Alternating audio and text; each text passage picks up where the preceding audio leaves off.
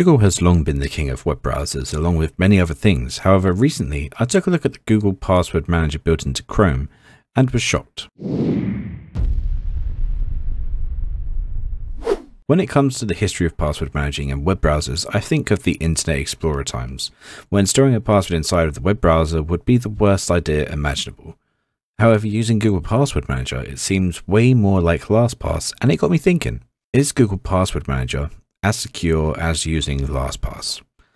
Now, I'm pretty sure it's not as secure as using KeePass, which is where I used to and still do store some passwords, especially as KeePass is an off-the-internet sort of program. However, from what I can tell, Google Password Manager is as secure as possible for the convenience. I say this because in most cases, it can help log into websites directly and simply by loading them up, which is very convenient. It allows for you to do password checkup to make sure that the security is as high as possible on all of your current passwords, whatever that really means. You can even export all your passwords for use in a different service. If this is just a system to store your passwords and you are still using two-factor authentication for all of the websites in the list, then it's still fairly secure.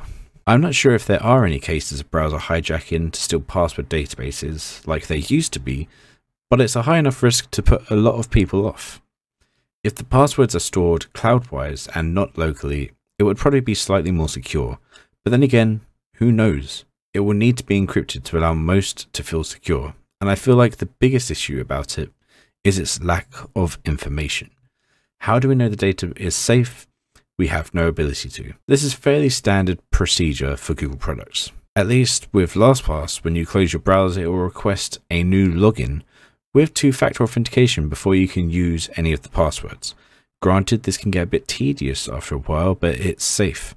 LastPass app also allows you to use passwords across different apps, which does seem quite useful, although I've never really used it myself. LastPass also has secure notes, addresses, payment cards, and bank accounts, which is all very dangerous, high security information that you would not want anyone else to know about. LastPass also has some very interesting security features for account recovery, such as allowing someone else a key for you to unlock your account. Also, along with a section on sharing passwords with people. Both LastPass and Google Password Manager seem to help you make sure your password is highly detailed with numbers, uppercase, lowercase, and characters, etc. But ultimately, the passwords are only as secure as the computer they are on and the user. If your home computer has no password, then anyone with access to your machine may access your full list of passwords. And similarly, if you have stored your password anywhere else on the computer in, say, an unencrypted text file, it may be just as simple to get into the account.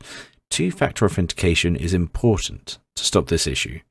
But if you leave your phone laying around next to your computer, unlocked, then it could pose an equal threat. To conclude, I think that Google Password Manager could be as secure as LastPass, but due to the secrecy and unknowingness of Google products, it may just be that we'll never know until something bad happens anyway. I will post my sources in the description below, but this is my first attempt at a different style of video, so please let me know what you think in the comment section below, and as always, thanks for watching.